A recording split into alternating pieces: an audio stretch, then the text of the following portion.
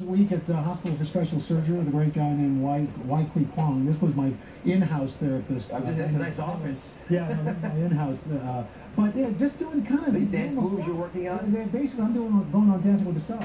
Oh, there you are. It's announced here. That's it. First time. But in the meantime, you know, one of the things that I've realized was that I was walking over a little hunchback. One of the things that has got me doing is just posture and walking. Everyone sit up in the chair, sir. Everyone at home do the same thing, posture. Yeah, and that and walking heel toe. I wasn't doing that either.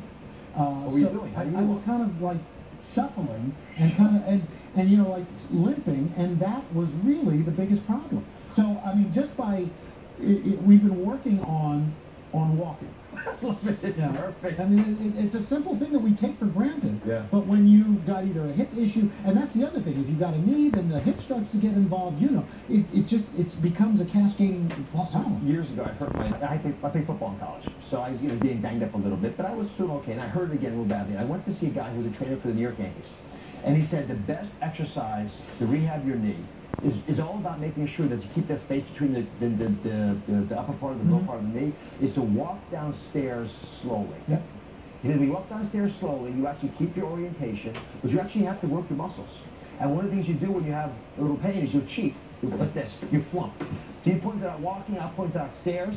Simple things, everybody, we can do for ourselves that might either delay the need for surgery or maybe never have it again. I love having you here. Oh, sir. I'm glad you're walking. Thank you very much. I'm going to dance right after the show. We'll be right back. Oh, you leave.